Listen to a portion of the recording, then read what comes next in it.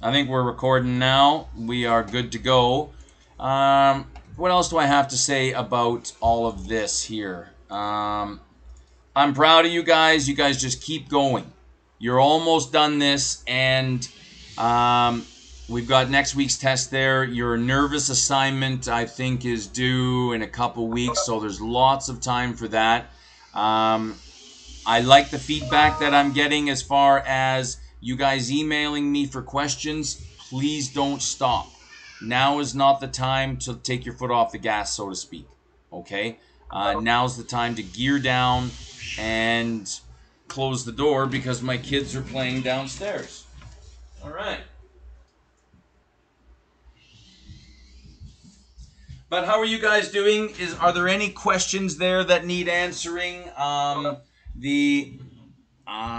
If there's any questions on a test or anything there that's bothering you, email me what those questions are and we'll set up a WebEx or something, okay? As far as posting the test answers go, I can't. I can, but I can't because it takes me 10 to 12, 14 hours to actually make a test.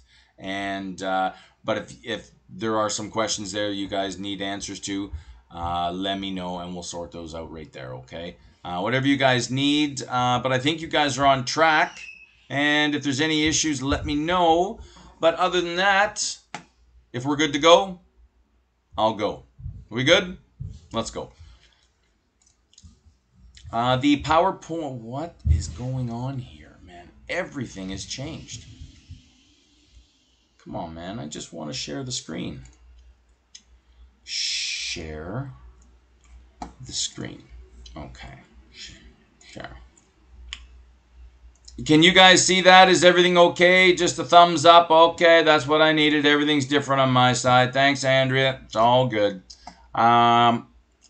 Perfect. Anatomy of blood vessels. This lecture, it might blow your mind. I don't know. It just might, because we don't think of blood vessels as muscle. We just think of them as hollow tubes, right? But there's a lot more to them than you would imagine. So this is a good one, and it ties in with last week, okay? And I purposely did that there when I made this syllabus, so next week's test is just on CVS, the cardiovascular system, right? Everything there from last week and this week. And I'm not relying on any other Blackboard technicians or anything. Your test will open next week at 8, and it will close at 8, and everything will be fine. I will make sure of it. Pinky swear. Pinky swear. All right. So we're going to talk about the pulmonary and systemic circulations. That should make sense to you now. We talked about that there last week there. There's the CVS has two systems, right? It's pumping blood to the systemic. Systemic is just another word for body, okay? But then there's also the pulmonary system, which is pumping blood there to and from the lungs, right? So there's two systems. Today we're going to talk about the differences there between arteries, capillaries, veins. Okay, we're going to list some functions, layers of them. We're going to talk about these words there: conductance, resistance, exchange, capacitance, and all this. Okay, we're going to list some major arteries. You know what I mean? Like, I would never ask you to list all the arteries or veins or whatever, you know, but important ones. Like, you remember there was a couple of important arteries and veins on the heart that I talked about. Good. We're going to list all the veins there. Special circulation there. Like, I think I omitted fetal, okay, from here. But this one here, we're going to talk about the circulation there that goes on with the brain. There's a blood-brain barrier, right? Your brain doesn't have any blood.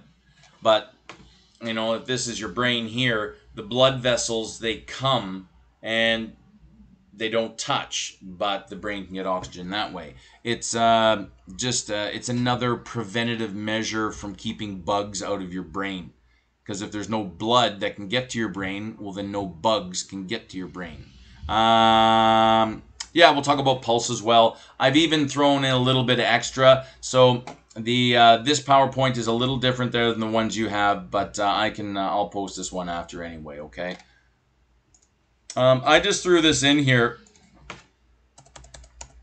I just wanted to show you at any given point in time, where is your blood?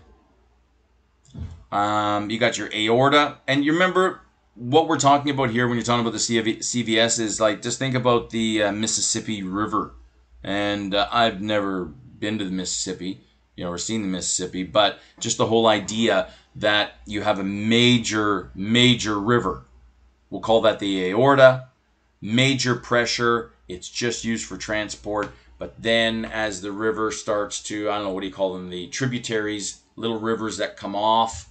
Those are what we call our arteries, and then arterioles. And you see what's happening there is that big Mississippi aorta pressure, fast moving blood slows down. And then eventually it slows down so much that you've got these microscopic, okay, and we call these capillaries. And you'll see there that the majority, I think you can quote me on this, but somewhere in the range of 60% of your blood at any given point in time is locked up in the capillaries. Okay, and 5 liters of blood. Okay, just have a look here at these circuits here. Okay, we've kind of gone through this, as we went into the macro system there last week there of the CVS. But you'll see there the blood vessels, they're they're just hollow tubes, right? They begin and end at the heart. Okay, and I really like this cartoon. It's great. And you have to think there that, see, the blood is traveling around here, and basically every minute, all 5 liters of your blood goes through your heart. That's what's going on there.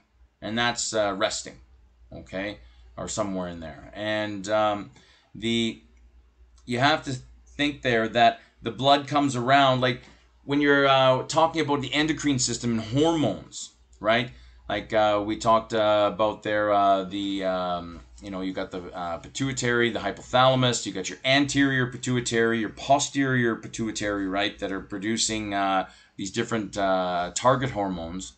And yeah, okay, so I'm going to make this hormone there in the posterior pituitary there, and it's going to target, let's say, my big toe. But really it's not, because the posterior pituitary only makes 2. But anyway, it's making this hormone that's targeted there for my big toe. Well, the hormones eventually make it to the blood, the blood system, and it doesn't go like a beeline to my big toe. It's just dumped into the blood, and kind of through randomization, right? Those hormones will eventually make it to my big toe. And I'll explain more of this there when we get into the kidneys, because all the blood gets filtered by the kidneys, but all the blood doesn't get filtered by the kidneys at a certain time. It's not like all the blood is in an assembly line and, okay, I'm waiting to get filtered. No, if the blood doesn't get filtered there this time, okay, next time, it's this kind of randomization there of the blood. So there's your pulmonary and systemic systems there. Just kind of a, just going back into the Mississippi, just the whole idea, right? There's your heart, okay? Blood comes out there, the left ventricle, out the aorta, okay? And then your arterial system, like just massive, right? Or your aorta is massive, but then your arteries get smaller, but there's still a lot of pressure, okay, in the arteries. So there's no oxygen, nutrients being exchanged when there's high pressure, okay?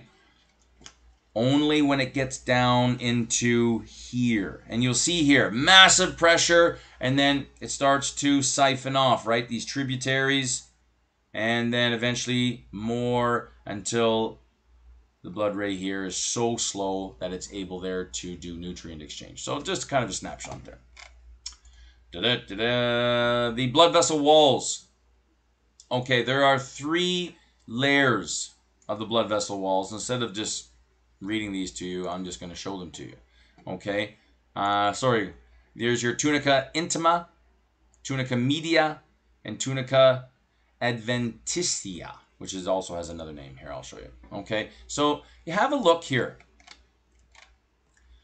This is the anatomy here of a blood vessel. Okay, and in this one here, it's an artery. And you have a look at this. Compare it to a vein.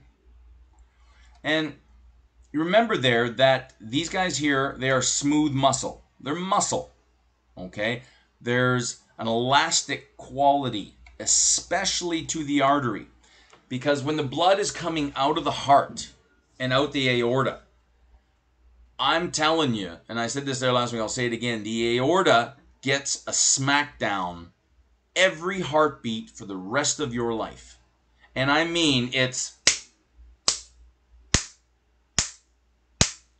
and it never stops. The aorta takes a beating. It's massive pressure over your entire life. So these arteries, the aorta, all these oxygen carrying, okay, they are tough as nails.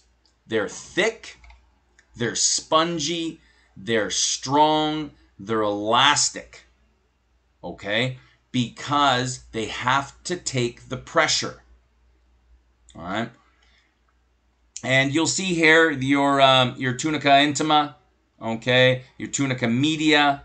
You see it all here. And there's your tunica externa, which they call here the adventitia. Okay, so it's you just have a look here. You just see how thick these arteries are, because the blood pressure is high coming out of the heart, because the heart is only responsible for getting that blood to the big toe. Okay? Generally speaking. How does the blood get back to the heart from my big toe? Well, here now, you see, the oxygenated blood has been carried to my big toe. All right? It's dumped off the oxygen. It's picked up the CO2, any other nutrients there. My big toe is big and fat and happy and healthy, right? It's got everything it needs. Now the blood is now starting to travel back to the heart. But you have a look here at these veins. There's not much to them, and there really isn't. And there's a huge similarity to the veins and the lymph. I might have a shot of the lymph. Aha! There it is, right there. And you'll see this is your this is a lymph vessel here, and you'll see that it's kind of the same as a vein. It's flimsy. Okay, it's nothing like an artery. Artery is solid, elastic, tough as nails. These things are just flimsy, hollow vessels. And the heart really, and just like in the lymph here, the heart is not involved in moving that lymph. The heart isn't really involved in moving the deoxygenated blood back to the heart. So how does that blood get back? How does that lymph get back? Skeletal muscle movement. Okay, moving around, walking, running, doing things. And through this process, you see what happens there. It's kind of like I want to say an elevator shaft, but it's not. But you know, the blood is down here, my big toe, and through me moving, it sloshes up and comes back down because of gravity. And you'll see here that you've got these flaps in the veins and the lymph, and the blood comes up, sloshes back down, and holds it. And then through more muscle movement, choom, choom, goes all the way up like this back to the heart. So that's how these guys go, okay? And the lymph works the same way. They still have all your 3 tunicas. Know your tunicas. I'll throw a couple questions on there about that, okay? So that's your major difference there between your arteries and your veins, okay? Veins are very thin, very flimsy, not a lot of elasticity. They're just, I don't know, think of them as kind of like empty balloons. you know. But these guys here, man, these are tough as nails. They're strong, spongy, able to take the wax. This is just another shot. If you didn't like this one, well, then you can have this one here. And it's all the same thing here, okay? And just different layers that goes on, okay? There's your capillaries there. Have a look at those. Not too bad. A really good word I like is lumen. I don't know. I just like it. And lumen just means whole. And like you think of your blood vessels. Okay, they're just tubes, right? Well, what's in the tube? This is what we call a lumen. It just means a whole. And you also, your entire digestive system is a lumen. The whole thing. Open your mouth, down your esophagus, down your stomach, small intestine, large intestine, all the way down. It's a lumen. Okay, so we're going to use that word again. So, lumen. Again, just another shot of the 3 layers. And you can see that, again, these are by 3 different publishers. And you can see here there the difference between a vein and an artery. There's a lot more muscle going on here. Okay. Blood vessels, what they do. There are a couple of words here that I'll get you on a question or two. Arterial arteries, conductance vessels. Okay, arterioles, resistance. Now, look at these words here, and it kind of reflects what I've said there before. The arteries, the big guns, the Mississippi, for conducting things, for moving blood. That's it. That's what the aorta and the arteries are for. The arterioles, now they slow that river down. Okay? And that's the whole point of the arterioles. There's really no oxygen exchange going on in there because they're still pretty high pressure. They're still pretty fast moving. So from the Mississippi, the arteries, wham, they get slow right down into the arterioles. And then when it gets to the capillaries, double wham, slows right down to a snail's pace. And in the capillaries there, that's the only place where exchange happens.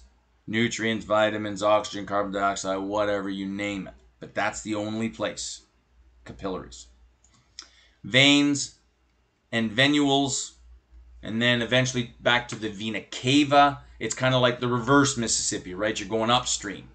And it works the same way. Okay? So have a look at those. These 4 words, they came there right from your textbook. So have a look at them there. Not too bad. It makes pretty good sense. Okay. Just some more shots here of the blood vessels. You'll see here there the elasticity. Okay, the thickness of each of these guys here. Okay. The vessels vary in length, diameter, wall thickness, okay? And you'll have a look here, just an elastic artery. Here we have a muscle artery, okay? Arterioles here. I actually have some good shots there of plaque, which weren't in this textbook's PowerPoints, but I don't know why. But I threw them in there. I have my own PowerPoints that I add in and all this kind of stuff. So I'll show you there at the end the plaque. Same as teeth, but this occurs on the inside of the blood vessels. And the excess plaque can be very problematic. Okay, we'll get into that. And you have here a look at the veins and venules. Okay, here's, capillaries there. They're microscopic. Okay, and so you just have a look at these and away you go. Also, hopefully there, I posted all of the movies that I have from McGraw-Hill. I don't know if I'm breaking any copyright laws, but I don't really care. I want you guys to have those movies, and let me, I haven't heard anything, so I assume that everything is working, and if it's not, let me know. But we've put some movies in. I've just taken them right from the list, so we can have a look at these movies there. But let me know if there's any issues with that, and I hope that they help. Do we have access code? I tried to watch one. You couldn't? Okay, so you couldn't watch the movies. All right. Well, what we'll do there is we'll take a 10-minute break or something in between these two PowerPoints there, and we'll follow up with that, and we'll see if these movies go. And we'll see if we can get these movies going there for you. Capillaries there are the site of exchange of gases and nutrients where oxygen and food molecules are transferred from the blood to the body cells. Okay. These guys here are only composed of endothelial cells, the inner layer. So the arteries and the veins, they have, okay, all of the different layers, the tunicas there that we were talking about. The capillaries, though, they don't. They just have this inner endothelial layer, okay, from the arteries, and that allows there for the transport of nutrients. Because you think these arteries, yeah, like how is oxygen and nutrients and vitamins going to get out of this and into the cells? How does carbon dioxide from the cells get in? It doesn't, because you've got this thick muscle layer in here. All right. So that's why I just wanted to show you capillary. And you'll see here the capillaries, they don't have any of this. They just have this endothelial layer in here. That's all they are. So they don't have any of the tunicas. They just have the inside. Okay. Another shot of it here. There you go. Just the endothelial layer on the inside. That is what a capillary is. Doesn't have any of this other stuff. What else we got? Almost all cells of the body are no more than 100 micrometers from a capillary. So these capillaries go everywhere. They're everywhere. And just to show you there, my numbers are off, but I read somewhere there that every pound of fat that we put on, I think it adds, is it 50 kilometers or 500 kilometers of extra blood vessels. And you think another 100 kilometers your heart has to pump. So because these capillaries go everywhere. Okay. Capillary beds can be opened or closed with, these are kind of interesting. It's something called a precapillary sphincter. And just to show you this right here, well, this is just another shot of your capillary here. And you have your aorta, your artery, arterial, and you remember it's just about slowing things down. And then it gets into the capillaries here, exchange happens, and then back to the heart. But you'll see here that, you see here's an arterial, and it's carrying oxygenated blood to my big toe throughout the network there of capillaries. But let's say that there is an issue. Maybe, I don't know, maybe where there's excessive blood loss or something traumatic has happened on another part of the body. Well, what these cells, they're getting their oxygen from the blood right here, but if there's not an emergency, they can go without for a little bit. And you'll see what happens is it's kind of like the faucet on the tap. You can turn these on or turn them off as need be. Because if there's an issue there at my big toe, well, my right finger doesn't need oxygen right now. So what we're going to do is we're going to turn off all of the taps that are unnecessary. So now the blood, instead of going all the way through this network here, it's going to go right through here, go back up to the heart, and then get to where it needs to go in an emergency situation. And as you can see right here. Okay? So these are called precapillary sphincters. A sphincter is just a ring of muscle. Okay? We have one there at the top of the stomach, okay, called your cardiac sphincter. We have one at the bottom of the stomach called your, that's your pyloric sphincter, okay? We have the anus as well. We have these rings of muscle, but you'll see there, we have them all over the place. These are called precapillary sphincters. Let's have a look at the movie, shall we?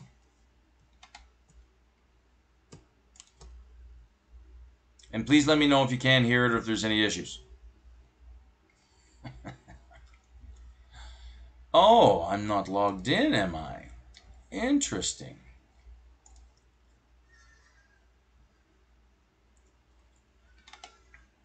Well, that is a little different. That's not what I was looking for. That's not the movie I was...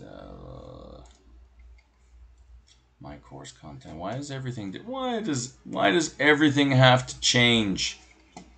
I don't know. Let's try this again, shall we?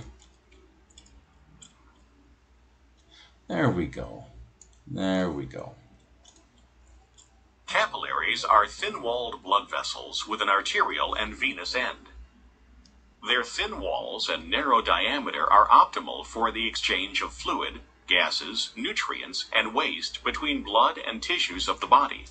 This process is called capillary exchange.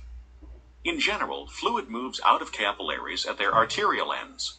Most, but not all, of that fluid re-enters at their venous ends.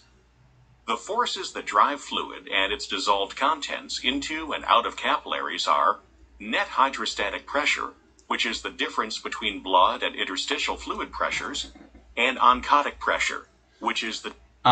Don't worry about any of these, oncotic pressure and all this kind of... I just wanted to show you there at the microscopic level what exactly is happening. And we will get more into this there when we get into respiration. Okay? Because I'm going to show you there that the body is so cheap and stingy, it has figured out a way to move oxygen and carbon dioxide for free. And so there we go. The difference between blood and interstitial colloid osmotic pressures. Net filtration pressure is the difference between net hydrostatic pressure and oncotic pressure. This regulates the inward and outward movement of fluid at each end of the capillary. At the arterial end of the capillary, a positive net filtration pressure favors movement of fluid from the blood into the interstitial space.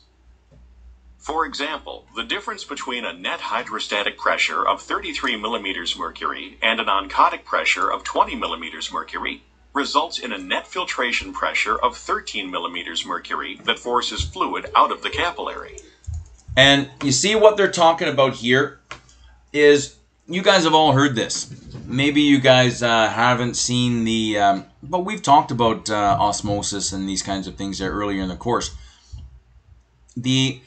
Through the process of diffusion and osmosis as well, like if I take just a bottle of strong perfume, and maybe I'm in a gymnasium, okay, which is, a big room, and I go over to the far corner of the gymnasium and I just go right against the wall, okay, 20 meters from me on the other side. Within about 5-10 minutes, the whole gym is going to smell like perfume, because things move from a high concentration to a low concentration. Things generally go from a high pressure to a lower pressure. That's generally how things go. And we'll get more into this. I just wanted to show you, I'm not really interested in all these net filtration pressure. I'm not, no. But I just wanted to show you guys what is going on. Things move from a higher pressure to a lower pressure. And that's how the oxygen in your blood, which has a higher concentration of oxygen in your blood, and you have a lower concentration of oxygen in your cells, higher concentration blood jumps right into the cells, lower concentration. So we'll talk more about this kind of stuff there as we get on, okay? There are your capillaries there. Wonderful stuff. I put this in here because I couldn't find a good shot there of the vein, but then at the last minute there I realized that this is a pretty good shot here of what a vein is. You see these flaps in here, right? So the lymph that I put in here, it's kind of the same banana. It's got these flaps here. The lymph moves up and drops down, and in that process the flaps close, keeping, and so it can move up the ladder, okay? Differences there between, this is a real electron micrograph there of artery and vein. And you'll see that the artery it has a structure. It's, I can't say it's rigid, but it's strong, okay? Very elastic, able to take a hit, okay? And then look at your vein. It's a good vein, all right? But these are flimsy. It doesn't need all of the thickness that's involved in an artery because it's not taking the every heartbeat, okay?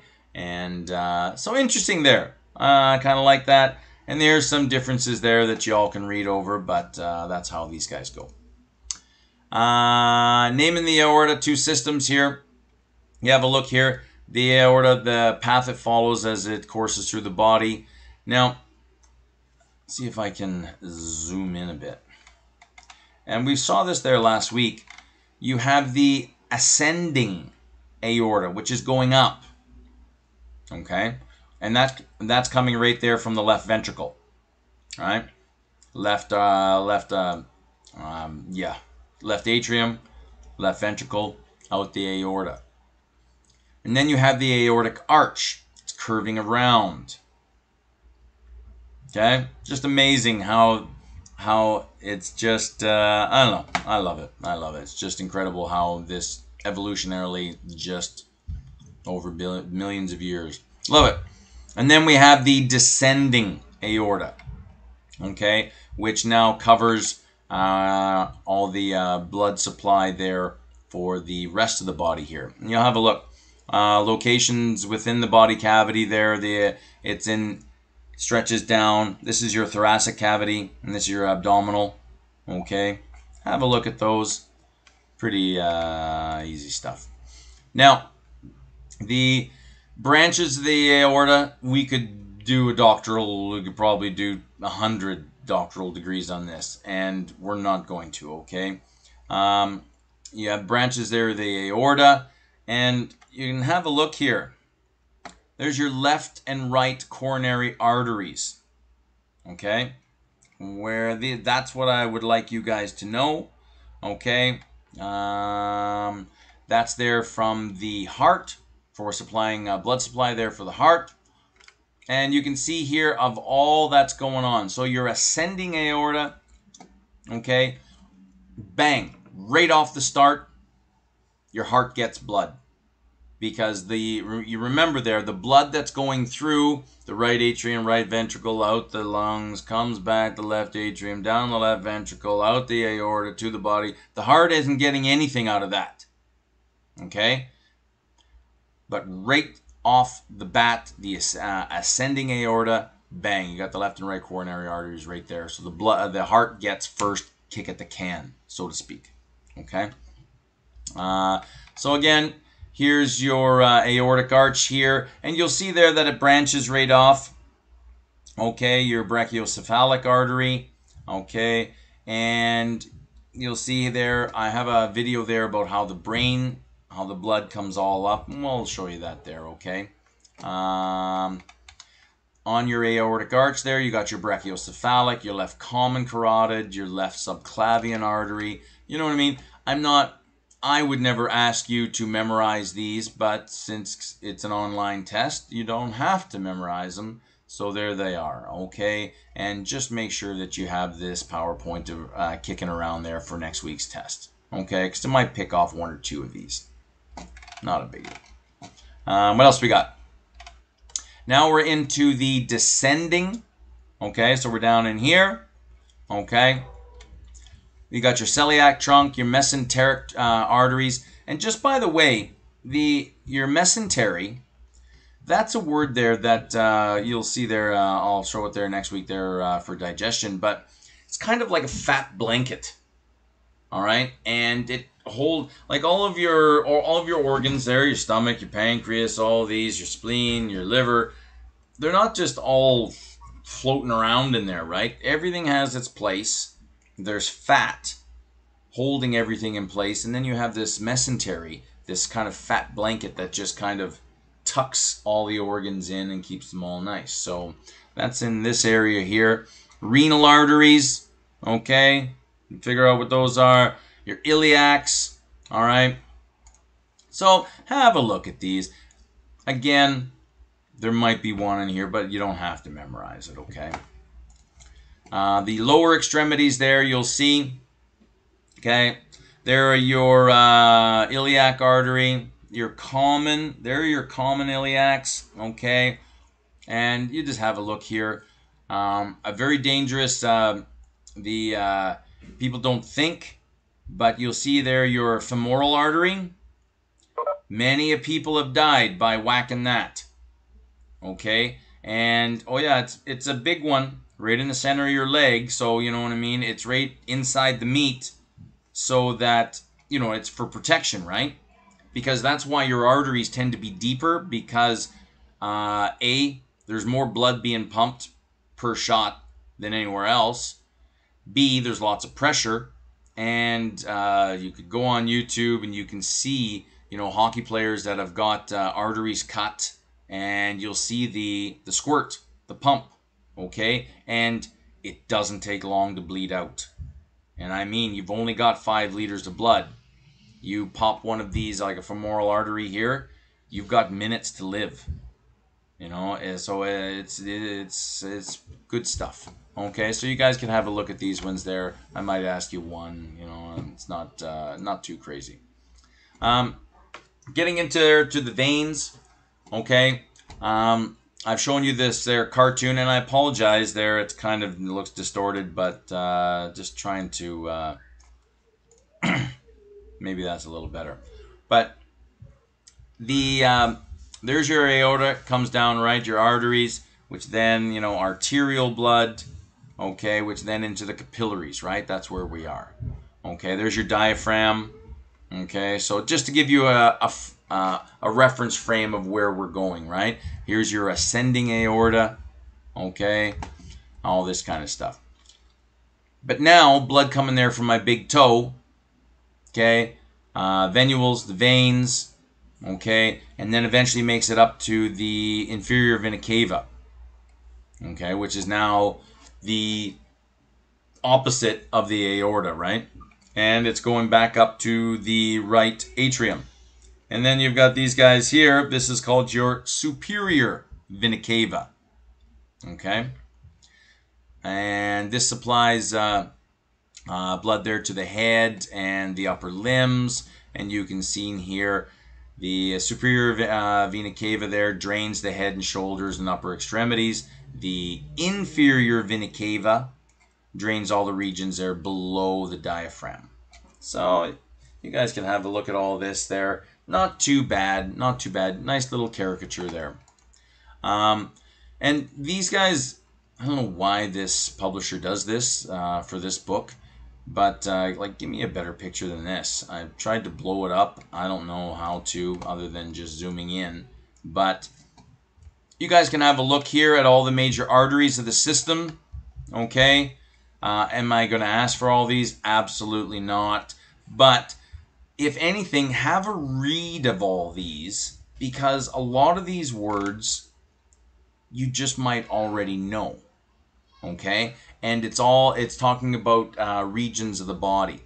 Okay, superior mesenteric artery. All right, mesentery, that means that's the fat blanket there that covers the abdominal region. Lumbar artery. Okay, renal artery, all these guys here. So this is a nice little caricature, probably better there than the slides there I just showed you there a couple minutes ago. But yeah, this is a nice little slide here. I would know, or don't know it, just have it ready in a testing situation. Okay. What do we got going on here? Veins that empty into the superior vena cava. Okay. These ones here, your brachial, axillary, subclavian, brachiocephalic, your jugular. Okay. Jugular drains the brain. Goes right into the superior vena cava. Okay. What do we got here? Let's see if this one works. What do we got here?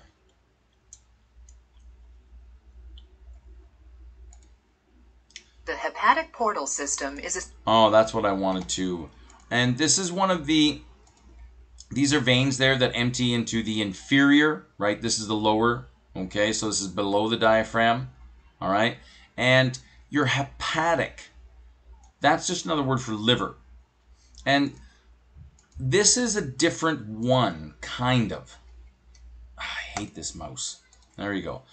And what happens is, we'll get more into this, but again, it's just kind of foreshadowing what's going to go on there next week, because there absolutely is this interrelatedness between the systems. There has to be. No system works independently of any other.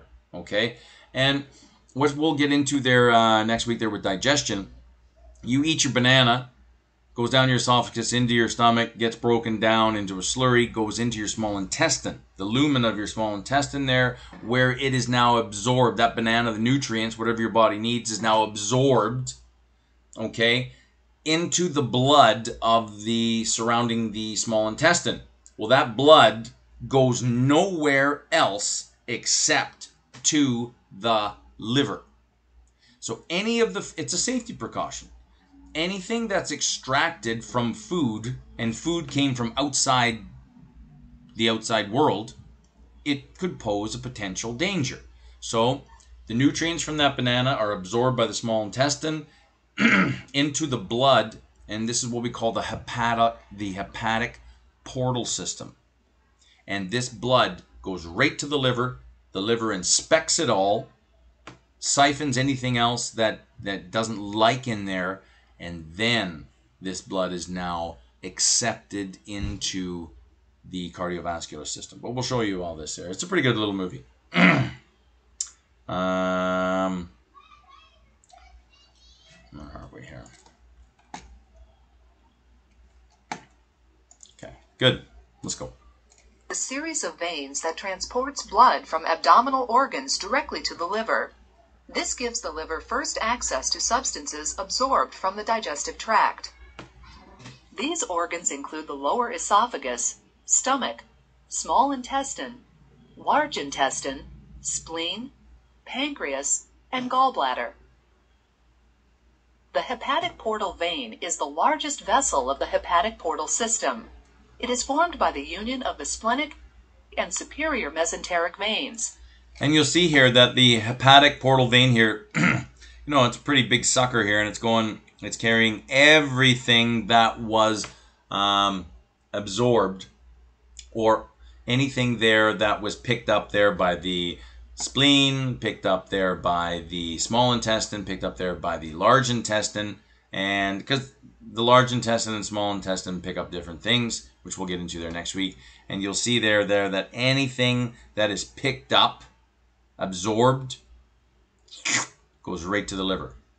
That's why, like alcohol, when and even Coca-Cola, like just the whole idea there that these drinks that are just enormously high in sugar, an alcoholic drink or juice or Coca-Cola is just sugar water, and what happens is you drink that, and it immediately picked up there by the small intestine, and this whack of sugar just hits the liver, and the liver actually just kind of goes, oh, and now insulin is produced and all this, and it actually your liver fibrillates, kind of freaks out.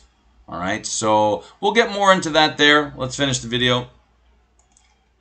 The splenic vein drains the spleen, pancreas, and portions of the large intestine. The superior mesenteric vein drains the majority of the small and portions of the large intestine. Blood from the lower esophagus, portions of the stomach, and the gallbladder drains directly into the hepatic portal vein. After entering the liver, the hepatic portal vein branches numerous times to end as channels called hepatic sinusoids. Liver cells lining the sinusoids detoxify metabolic waste, synthesize and secrete bile and plasma proteins, as well as synthesize and store glycogen. After filtering through the sinusoids, blood collects in central veins. Throughout the liver, thousands of central veins unite to form hepatic veins. The hepatic veins exit the liver and immediately join the inferior vena cava. You see, once the blood has been kind of filtered and anything there that, doesn't need to be there is out, bang, right into the vena cava, back into the CVS. Okay? What do we got here now? That'll be goo. The special circulations there, well, there's fetal circulation, which I'm not going to go into. Okay, so I will not test you on any type of fetal circulation. How about we just deal with adult circulation before we get into fetal, shall we? All right. I'll let another teacher get you on fetal circulation. But blood supply to the head and the brain, blood supply to the liver, okay, and that should be hepatic portal circulation, but we've just covered that anyway. We'll talk about head and brain in a bit. And you'll see here, the brain is nourished by the carotid and vertebral arteries, okay. The internal carotids ascend to the base of the brain. The vertebral arteries there ascend to the also to the base of the brain there, okay, where they merge. And there's lots down here there. The artery that commonly suffers from occlusion, okay, plaque, is the common carotid. And we'll get more into plaque there. Plaque is just plaque on the inside, blocking blood from going, all right? So you guys can have a look at this. There's a video right here that I want to show, okay? And the Circle of Willis, but I'll show you guys the movie there and you guys can have a see.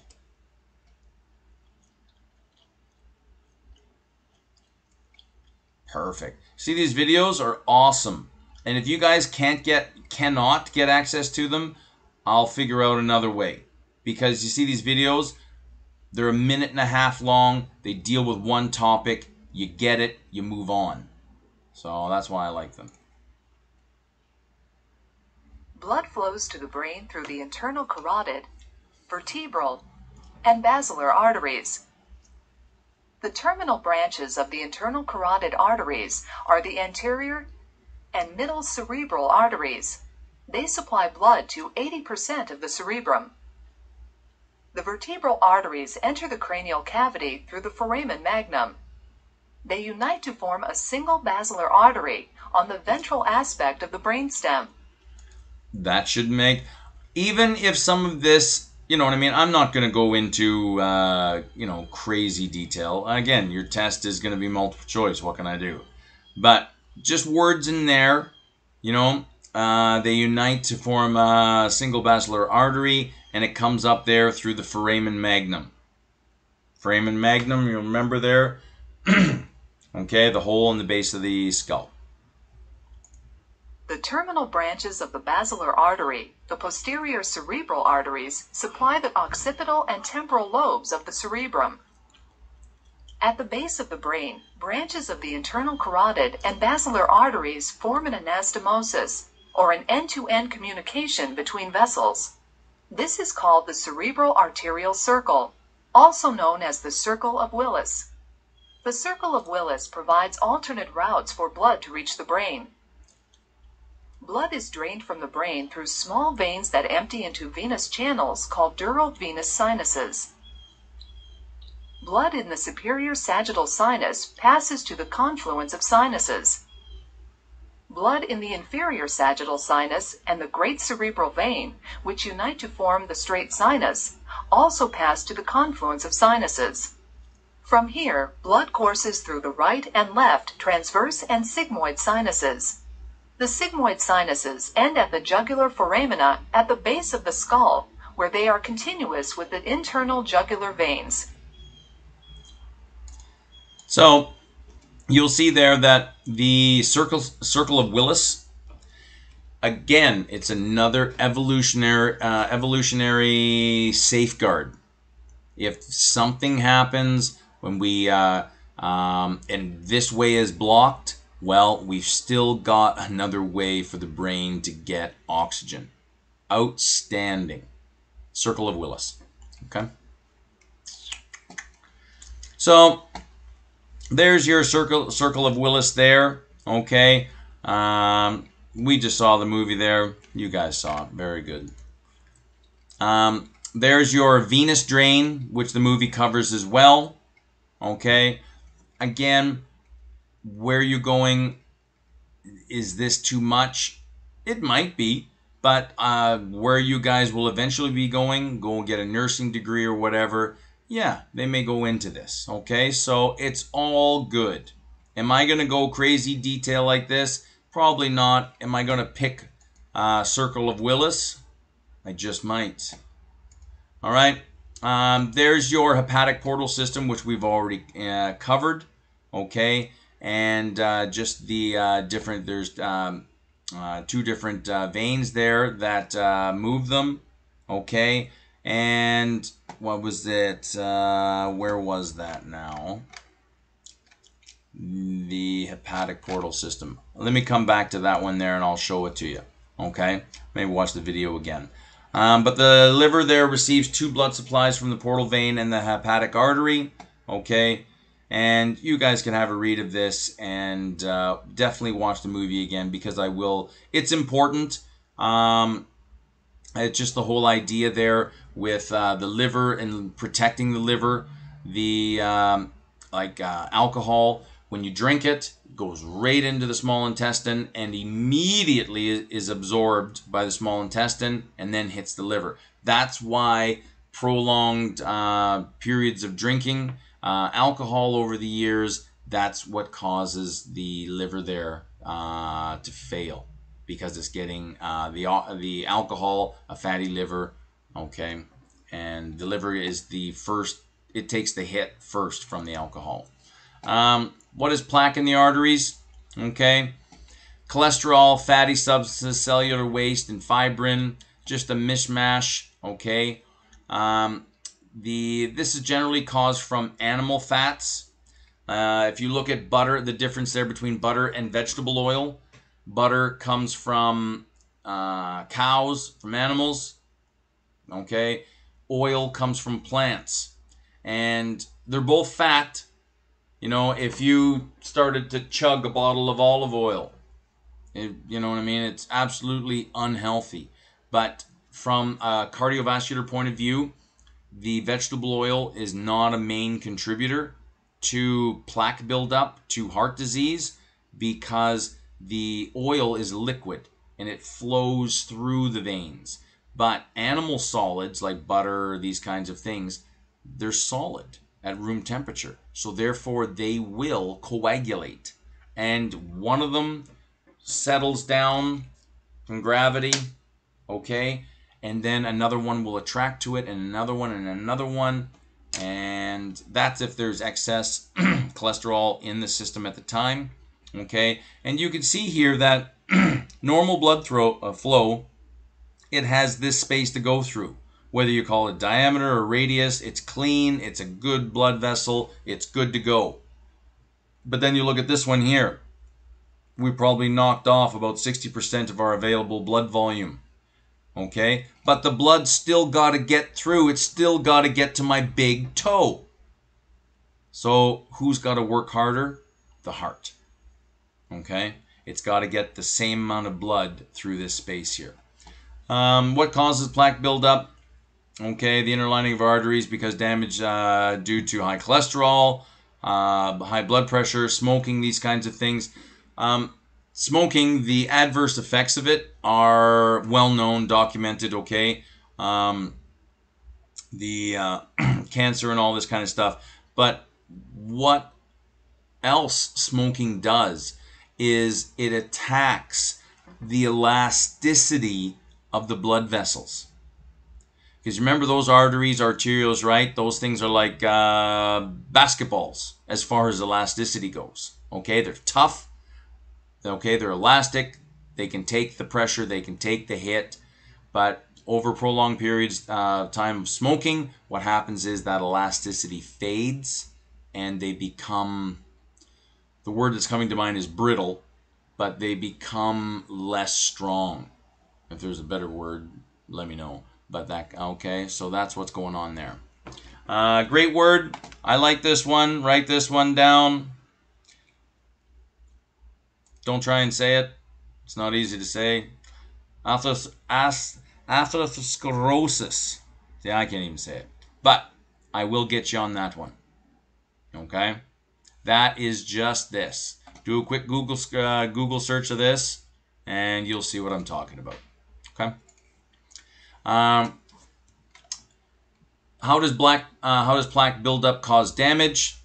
Well, you'll see here, and we're getting into a bit of fluid dynamics here, but we're just kind of touching base here. But you'll see that if it's a nice, smooth arterial wall, and this is the same for a pipe carrying water. It's the same stuff. And if the blood is all coming through, if the water in your pipe is all coming through, it's going to flow nice and smooth. Okay? Because that's how these guys are designed. Okay? Smooth, less resistance. And you have to think that the water in the pipe or blood in the artery it's hitting the side of the wall. And it's hitting the side of the wall, but you see here the walls are all smooth, they're flat, so the amount of resistance pushing back is less. So therefore the heart doesn't have to work as hard. Not only there has my tube shrunk, instead of being able to pump this much blood at any given point in time, now I can only pump this much blood at this point right here. The blood leading up, it's not a smooth wall anymore. It's all just haphazard, and what happens is the blood starts to roll. The water in the pipe starts to move around when it shouldn't be. And when the water is moving around, see, if you look at the blood right here, it's actually moving up. And it shouldn't be. The blood down here should be staying down here. You know what I mean, hypothetically speaking. Everything should have its place. But now, all this blood here, and this blood is coming up, which is now pushing this blood up. So now the blood is getting pushed up, and if it's getting pushed up, now it's going to hit the side. And now it might go back. And you see, you've got these loop-de-loops, and your heart has to deal with this. So, and you see now with this, the walls are destroyed, kind of. You know what I mean? You can get better, but and what's going on now is that the heart has got to push all this blood that's moving left, right, up, down, doing somersaults and all that. The blood has still got to make it to my big toe. Doesn't matter. Heart's got to deal with it, and that's a major problem right here. Is this fluid dynamics. Increase in blood pressure due to increase in resistance. Okay, all of these guys, the blood vessels have resistance, but in this situation here, it's minimal. In here, it's horrendous. Okay, this increase of plaque can eventually lead to a blood clot. Okay, all right, blocking the artery. Okay, stopping the blood flow. And then any cells that are here dying for oxygen, they ain't going to get it. Okay? And if the oxygen flow to the heart is reduced, a heart attack can occur. Okay? Oh, hi, Harley. All right. This is a good one here. Assessment points. And you know what? This is awesome. And I recommend doing this on yourself. See if you can feel these. You got your temporal artery, facial artery. Here's your carotid. Sure, that's a good one. Brachial, radial, femoral. Some of these you won't be able to feel, but maybe you just might. Popliteal, behind the knee. I think I said there week 1. I always like that word. You might see it again. All right, so have a look at these, and you guys as PSWs, eventually nurses and professors, okay, you guys are going to be first aid responders. And if you don't have that ticket, I don't know if that's included in your course, but I'm pretty sure it would be a prerequisite for any type of PSW program. But if it's not, you should be. And first responders, you would know this, okay? And I don't want to get gruesome here, but let's say you find a person and their right arm is gone. Okay, well, how are you going to find a radial artery if they don't have any arms? Okay, and then you go for the femoral artery. This one here is a nice one here by the ankle. You can feel that one all the time. So in an emergency, you just never know as a first responder, nurse, PSW, what you're walking into, right? And so knowing where to find a pulse could be the difference between saving a patient and them. Yeah, good one. Ladies and gentlemen, that is it. Let's take 10 minutes. I'll see you guys back here at 1:15. And yeah, we'll do the second PowerPoint is considerably shorter, so I'm thinking maybe half an hour max. But go take 10, and we'll see y'all back. Now I think I shut everyone out last week, and I'm not going to do that there this time. So stop sharing. And okay, so we're all good. I've stopped the video. We'll see you guys back in 10. Bye, guys.